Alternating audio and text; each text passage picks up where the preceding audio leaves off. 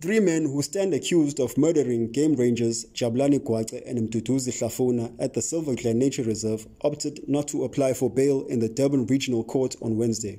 They have been remanded in Westville Prison and will reappear in court on July 28. Gwaqe and Hlafuna were mercilessly gunned down while on patrol at the nature reserve in early March. Following the incident, which sent shockwaves throughout the community, Chairman of the Silver Glen Conservancy, Sean Hammond, stated that they have taken drastic measures to keep the nature reserve safe. Our main aim and objective is to protect open spaces and all the flora and fauna within our precinct. This nature reserve falls into our precinct, and we were terribly disturbed when we heard of the killings of two of our colleagues who worked in this reserve. Drastic measures are being taken.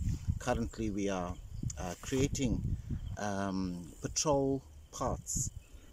Also the old roadways that were covered in bush are now being cleared up so that we will not have another ambush like we experienced. As you can see, the nature reserve is an absolutely beautiful place.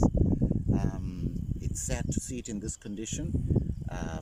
We are hoping that by having a single control point and a single entrance exit control point, we would be able to deter and also eradicate the illegal dumping of highly toxic material, rubble, waste from factories, and also stop the dumping of human bodies and dead animals, especially pets and things in the reserve.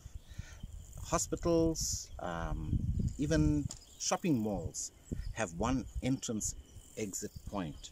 Why should this reserve, which is a national key point because of this dam and also nationally protected, not have any security monitoring the entrance and exits? So that is our aim and goal currently. To achieve this will be a major step forward with regards to security. The reserve has become a hotspot for criminals.